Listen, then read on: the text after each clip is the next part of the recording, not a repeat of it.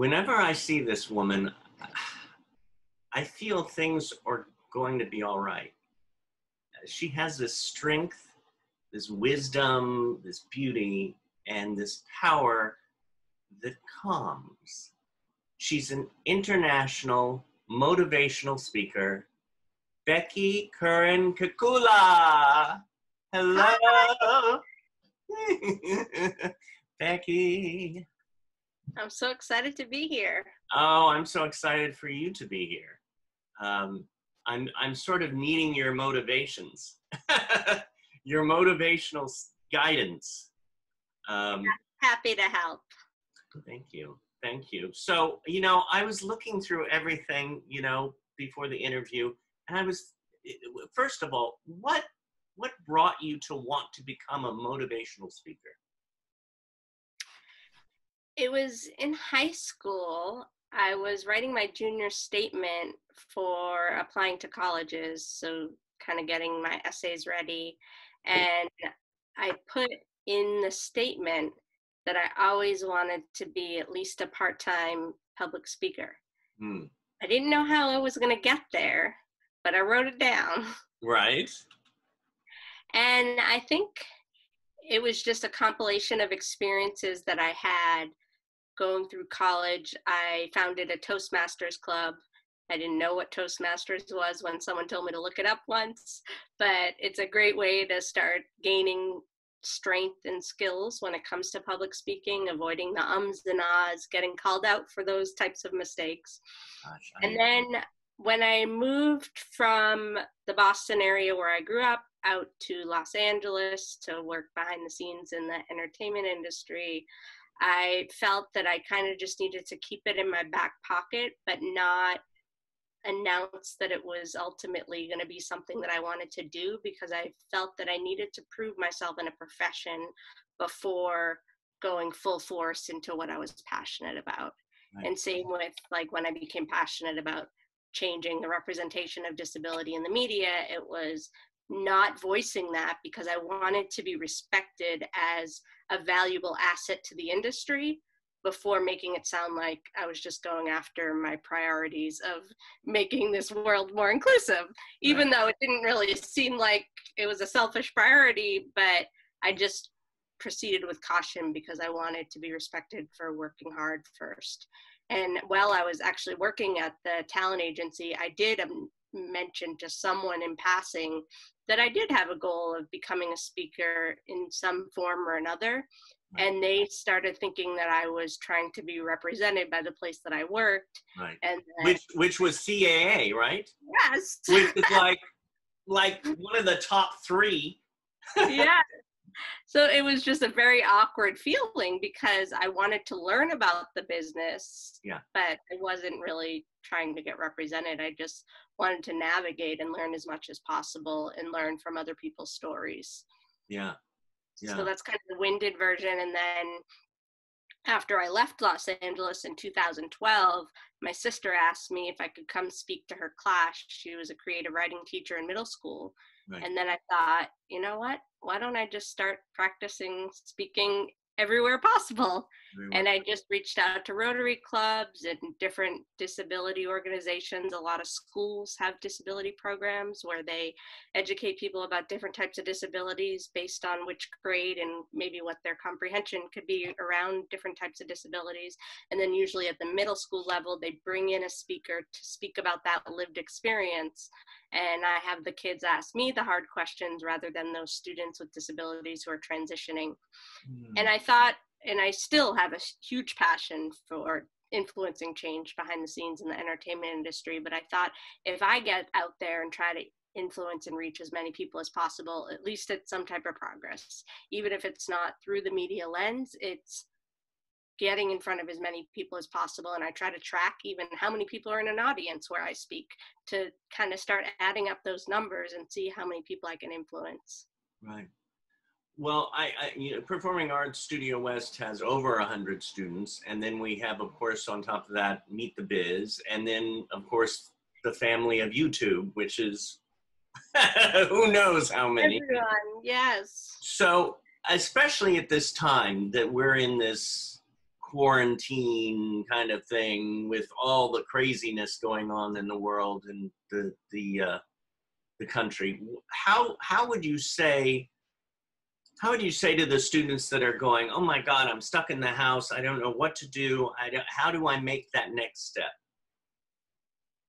When I started my public speaking, I actually started through Twitter and a Tumblr blog and a Facebook page. And those are all things that we have access to. If we have access to a computer and internet, you can start sharing your story that way. And some people may not be as comfortable doing public speaking, but if you can get your story out there in as many avenues as possible, just start writing. And I think that's a big opportunity for these times, because I think people are paying attention more because they have more time on their hands to pay attention and pick up on really interesting stories. And everyone has an important story to tell. And I think people assume that the speaking industry is extremely competitive, and of course it is, but everyone is still equally, if not more valuable, tuning in from their homes, delivering speeches. I think there's a big concern in the industry that people are starting to charge less for virtual speeches, and then when it's time and safe to go back to large crowded audiences, and people who are looking for speakers may not want to pay as much. But we need to continue to keep the expectation, because you're still delivering the same product, same content, just in a virtual way. Right. And I think for the students all around, I think it's just realize that even when you're auditioning for different types of opportunities in the arts, one person's no and rejection is one person's no and rejection. So don't think that that's going to prevent you from still doing what you're passionate about. Right. I think too many people maybe get disappointed when they have that one rejection, don't get that one part, but you just got to keep pushing. And often through my speaking, I am sharing the story of before Creative Artists Agency, I sent out 1,000 resumes and went on 100 interviews and was judged based on my appearance every door I walked into. I have the list of interviews that I keep in a journal, and I remember every day, sometimes up to 4 times a day, I was going to interviews and I could see the body language, the rejection in the room. And I compare that to auditioning. Some people go on multiple auditions a day, or some people have one audition a month. Yeah. But it's just continuing to put yourself out there and not let one person's doubt and rejections prevent you from moving forward. Well, what's so interesting too is you said you put out 100 or more resumes for work. And ultimately, I mean, again, CAA, one of the top agencies. So after 100, you get it, one of the top 3. And then when you worked, I mean, you worked at CBS television studio casting. So it's like the jobs that you've had, it seems like your focus was like, I'm going to get this. And you like hit the bullseye.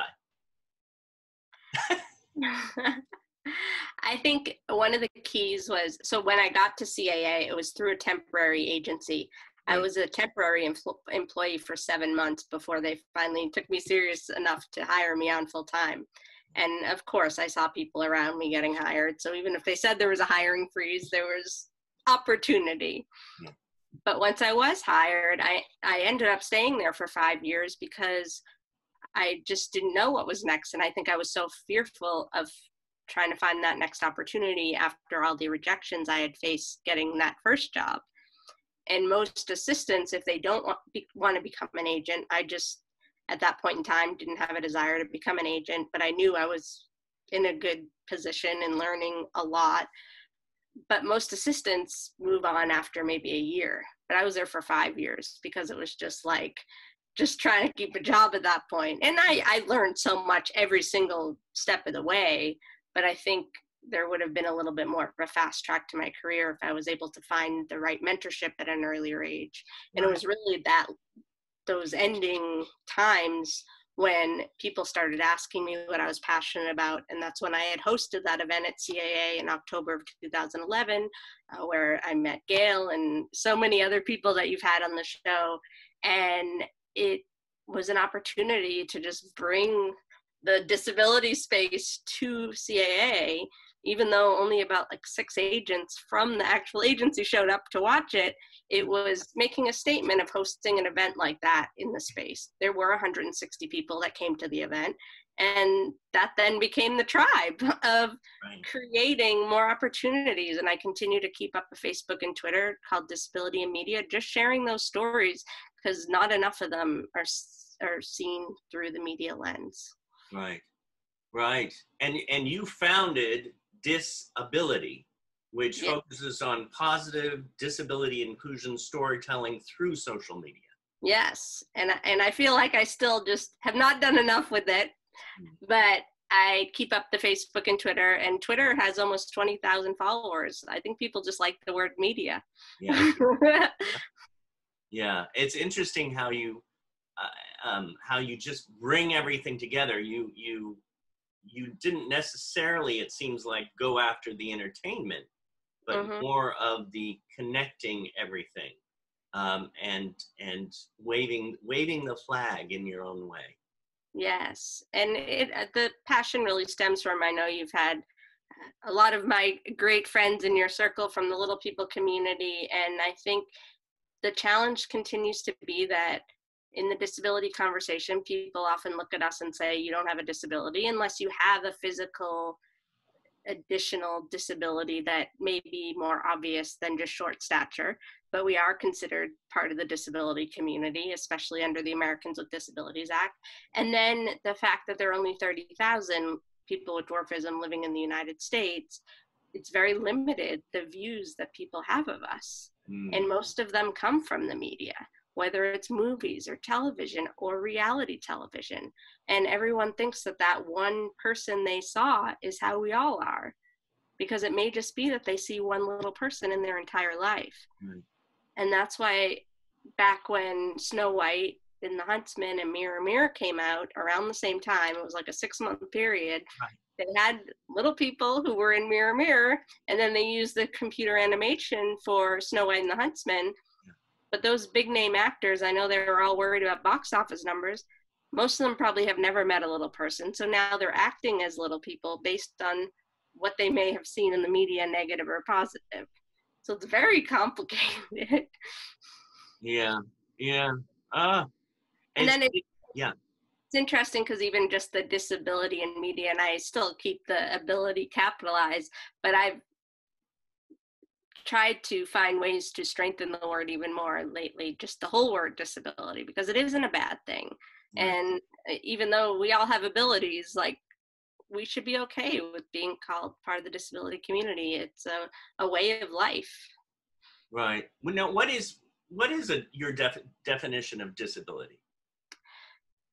So I kind of go by the Americans with Disabilities Act definition of a physical or mental impairment that limits you in one or more of life's major activities. I don't really love the word impairment. It's very complicated.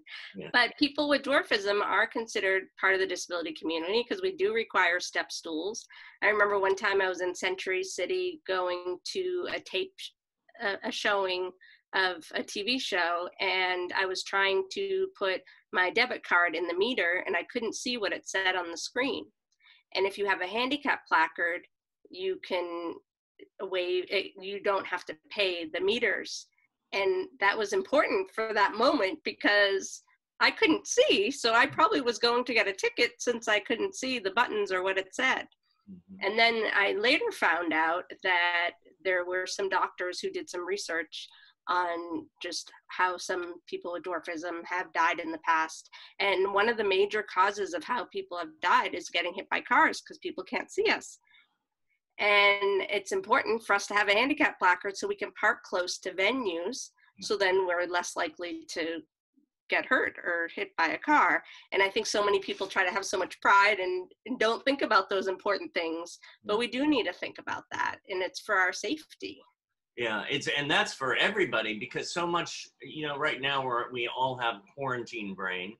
And, if we do go out, we really have to focus and be sure, and this is for everybody, focus, getting out of the car. And, how people, you're driving on the freeway and some people who are in the car, their door just swings open and they walk out. It's like, oh my God, one end or the other. Um, It's crazy. it's like, yeah. Um, and again, I mean, you were talking about the little people of America. You serve as the employment chair, correct? Yes. Our good friend Mark leads the organization currently as president. And when you come up with some ideas, no good deed goes unpunished. Right. So it was before the Little People of America convention that happened last year in San Francisco. I brought up some ideas to the organization because I just don't think we're doing enough in the employment space. People are not seeking people out in the Little People community for employment opportunities other than Radio City. So historically, Radio City was the only employer that would show up at our conventions, and they were hiring Little People as Elves for their show that would be from October to January every holiday season.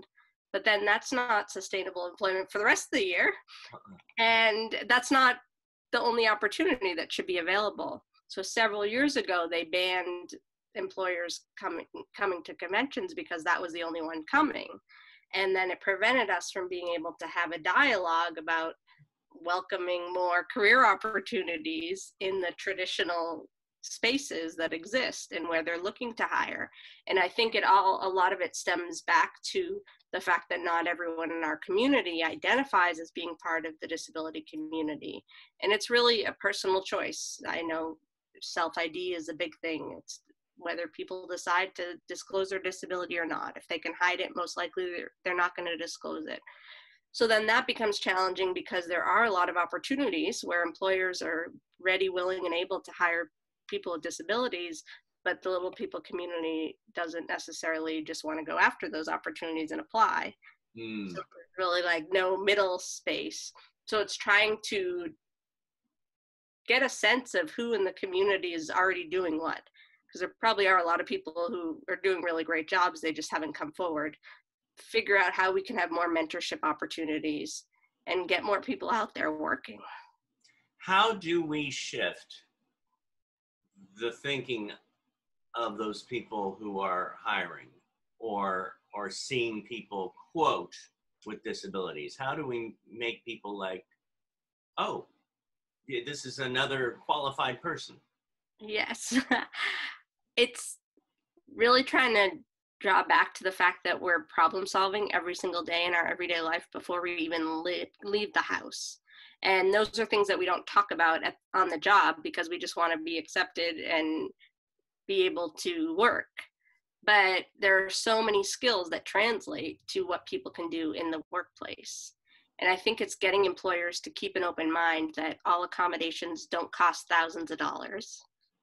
Make it known that you're willing to make an accommodation from that job application process to the interview process to the onboarding, and then provide mentorship opportunities once someone's onboarded so they're not set up for failure. And I think that's sometimes where we fall short. We're starting to see more people with disabilities get jobs, but we're not seeing retention and advancement, or at least advancement. Retention, people are willing to stick around, but they're still only seen as the assistant level, right? Rather than let's find a way to help them move up the ladder. Instead of the president, right, of the company. Yeah. And that's what, so I remember back, it was several years ago, I watched a Warren Miller film. It was called The Movement. And Rick Finkelstein, who was the chief operating officer of Universal Pictures, he was in a skiing accident and he was a wheelchair user, but he would just hide behind his big executive desk so no one knew and no one talked about it in the company. So it really takes the people at the highest level of an organization to talk about their connection or identity as someone in the disability community, to have it streamlined throughout the organization and be part of the culture. So Microsoft is a huge example of that. Satya Nadella, the CEO, has 2 children with significant disabilities. He talks about it. And then they just have a huge accessibility initiative that's integrated throughout the organization in every different area. And it takes more people to be open about it. I'm going to jump to the word, your title, actually, which is international motivational speaker. So you've been like everywhere. I know you've been to Kenya. Yes, that's how I got the international name. I love that. So it was crazy. In October of 2013, I got an email from the First Baptist Church in London, and it was like, we have a $30,000 budget, come speak to us. Ended up being a total scam. Like, I didn't really read into it. I thought it seemed like a cool speaking opportunity that paid a lot of money, but it didn't turn out to be anything. But around that time, so did you actually fly out there and you found out? Not to London, but it was like within a few days of that time. Yeah. I then got a message on Twitter from someone in Kenya. So I was like, my trust level had gone down because like, and then, you know, everyone's like a little hesitant, like, oh, you're getting messages from Africa. What does this mean? So I got a message, and it was someone who ran the Little People organization in Kenya. He wanted me to fly down there and speak over the U.S. Thanksgiving. So about a month and a half after he had reached out. Right. And he had also reached out to some other people through LPA, and then this family in the Washington, D.C. area. And he asked us all to come. But the two people who were in board positions at LPA at the time got too nervous because we didn't have a confirmation, because he promised that he was going to get sponsorship to cover all of our travel expenses. There wasn't a speaker fee, but there was all the travel covered. And I thought, okay, we could figure it out, because I wasn't working full time. I had the time to do it. Right. But the other two people had backed out, but the family in DC still decided to go, even though we didn't get a confirmation until 24 hours before the trip. So I flew to DC and then flew down to Kenya, and it was crazy. It was an amazing opportunity. We went to all the different news and media outlets. They had the patron of their organization, who's like the head of the board of directors, as the senator of Nairobi. So he was like in a high power position in Nairobi supporting the event. They got 500 people to come to this launch event of their organization. And I got to speak there and just got to really get to know the community for about 10 days. We missed our flight on the way home because the guy who was driving us went to stop to get a haircut, and then we didn't make it to the airport in time. It was like, you know, if it's international, you have to be there at least 60 minutes before, and it was like 59 minutes. So then we had to like drive all the way back to a university, stay in the hotel there, and then fly out the next day. And it was an amazing experience. I learned a lot just about being more appreciative and thankful for even the little things in life. One of the reasons that really motivated me to go there is I got a message from someone in South Africa. She wasn't able to attend the event, but she had written, like, I always wanted to have your level of confidence. And I was like, I want to give you my level of confidence. Come on, come take it. But it was unfortunate she couldn't come, but I still was thankful that I could go and spend time with these people and just learn, like, for as little as they have access to, they make the best of it. They love to dance. I'm just hearing this and seeing the connections that you do, from going from CAA to CBS to the Little People of America to the Screen Actors Guild, working for the Screen Actors Guild, and then to the other side of the world at Kenya. You're connecting so many people. And that's what I love. Nothing's more exciting. Even at my wedding a year ago, the people who weren't connected before, and like you see them all connected on social media, it's like the most exciting thing. By the way, I had that in my notes to wish you a very happy anniversary, because it's what, a year, is it a year? Yes, 1 year. They said it was August 31st. But don't they say that during quarantine you add a few years? Oh, do they? I don't know. Right now it's me and my teddy bear, so I guess so, right? Right. And we also we bought a house, so we're moving. Right now we're in the Midwest, and we're moving back to the Boston area. Wow. A lot of people I heard are moving right now, one way or the other. It's a shift. Yeah.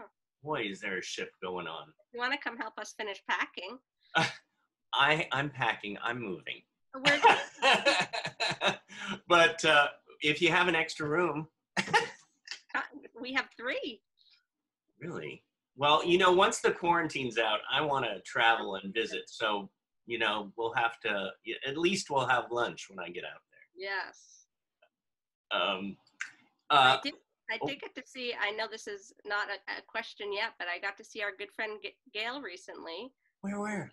In January, right before quarantine. Right. And I was so amazed to see the progress that her clients have made financially. The fact that they're actually starting to be taken seriously is so powerful. Yeah.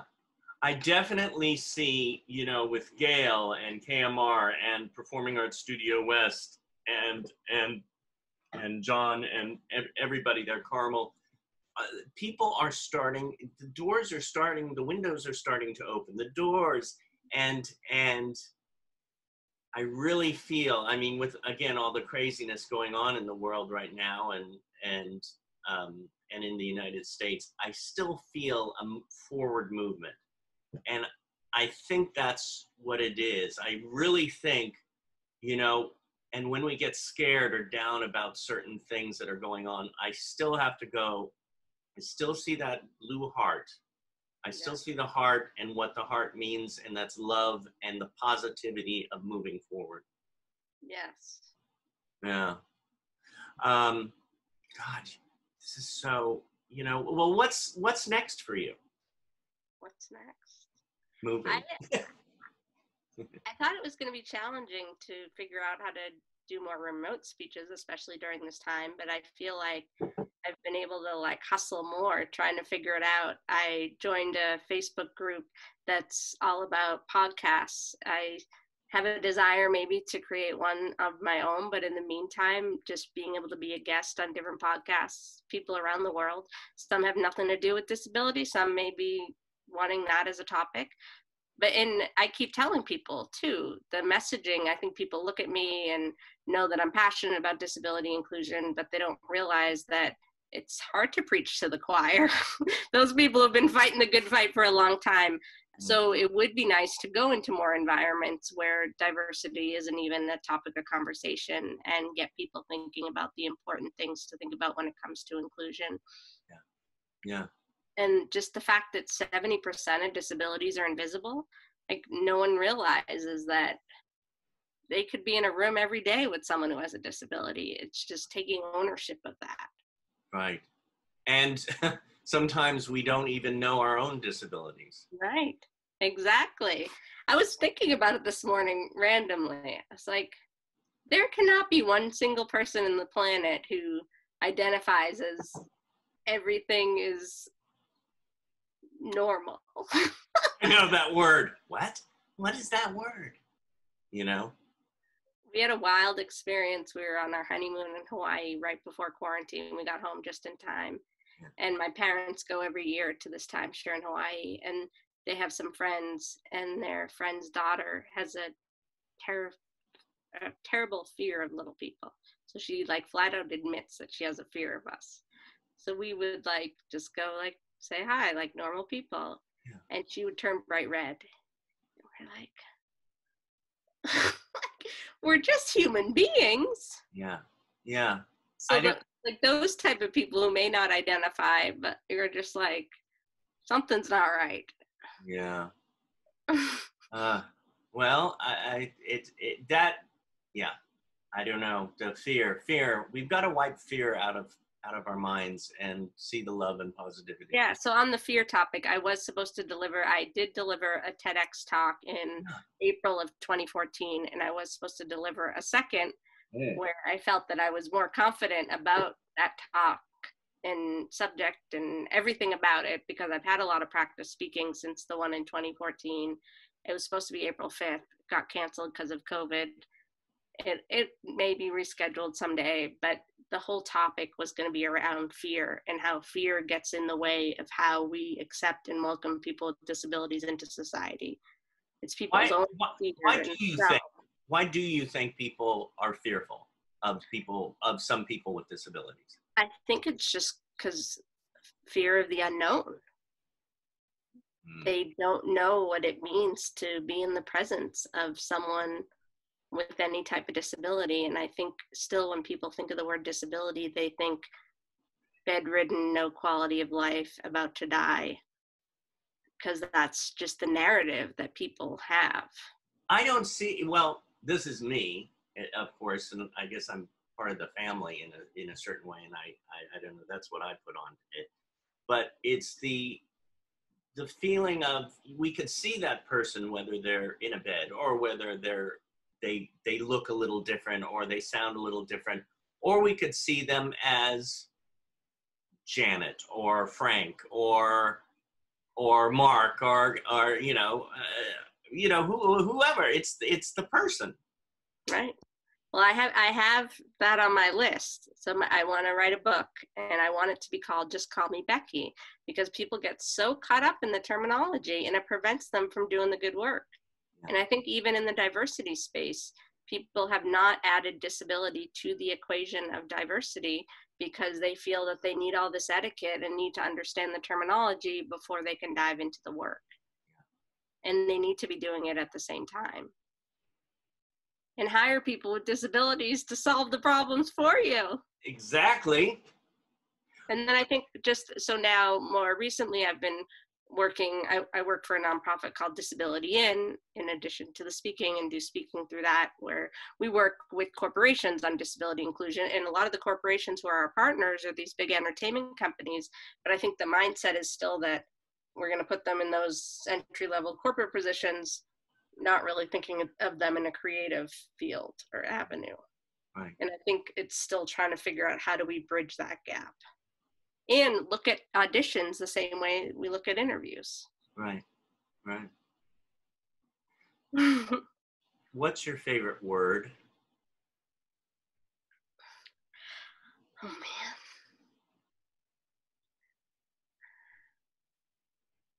Unstoppable.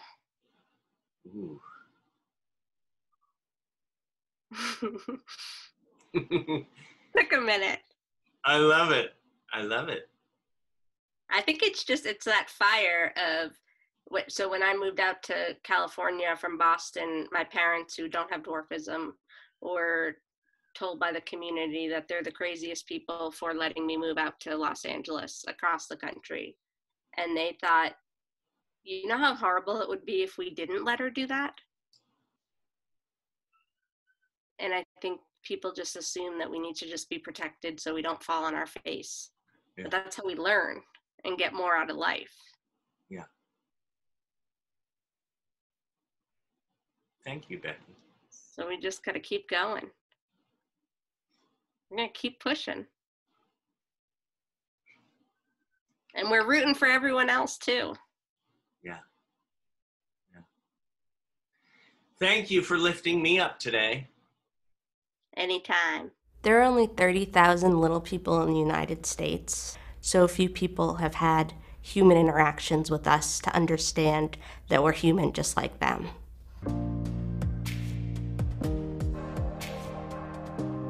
I'm Becky Curran, and I'm more than my height. Because of my stature, and even though I'm 33 years old, people assume that I'm a child. People talk to me like I'm 5 years old. They don't see beyond the height. Most people get their perceptions of little people from the entertainment and news media. A lot of people have seen negative perceptions of us.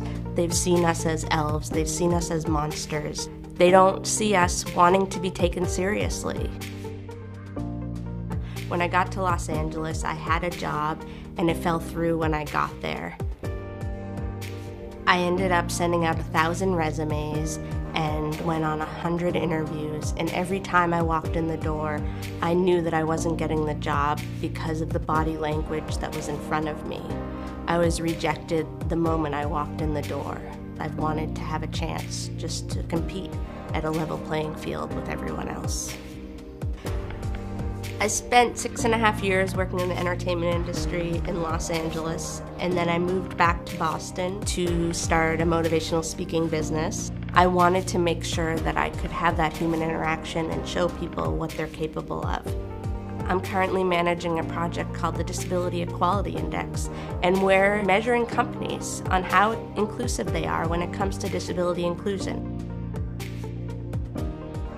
When I was younger, I definitely would describe beauty as those people who show up in magazines. It was just how they appeared. And when I think of beauty now, it's a lot more about what's inside and the passion that people have for making this world a better place, not just because of how they look. Think beyond appearance. Build your strength, do what you're passionate about, and the rest will come.